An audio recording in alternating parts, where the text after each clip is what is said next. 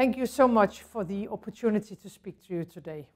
Climate change is no longer a crisis, it is a disaster, and Africa is on the front line. Many countries feel the effects of climate change, but no place feels the consequences more than Africa. Those with the fewest resources to adapt are the hardest hit.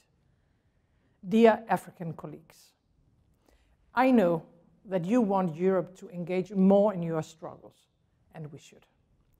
Your expectations have not always been fulfilled. This needs to change. I can assure you that we will do everything we can to prevent more lives and livelihoods from being broken, swept away by climate change. We need to keep up the pressure for better access to climate finance and faster implementation of climate ambitions. Denmark has set a clear goal. 60% of our climate aid will help developing countries to adapt to climate change. We will also continue our strong support in the fight against climate-related loss and damage.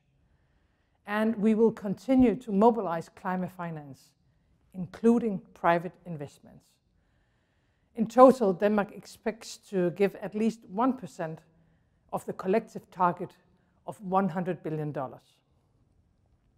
I hope this can pave the way for massive investments in adaptation and green energy in Africa. And Denmark will continue to do our part. For example, our support to the African Water Facility aims to deliver water security to 1 million people. And we will also continue our strong support for the green energy transition. The Lake Turkana wind project in Kenya is an example of what we can achieve. The project delivers 15% of Kenya's power at half the price of fossil fuels.